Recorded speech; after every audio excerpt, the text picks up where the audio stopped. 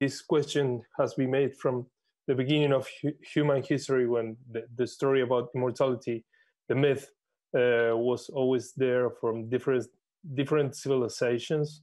But right now is also an interesting time because of many things, and one of those is that science is starting talking for real about the chance of uh, extend the limits of the human biological life beyond the natural limits of it. So it is also a big question of that, and the demand of that from people who's aware of it.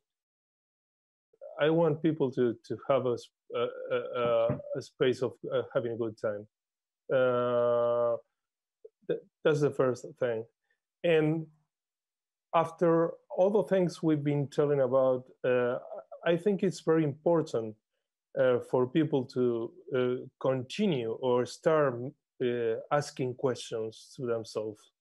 I'm more concerned about that than to finding certain answers. Of course, we are looking for the answers, but I always find, well, I mean, this is something philosophical. It's not for me, but to make the right questions.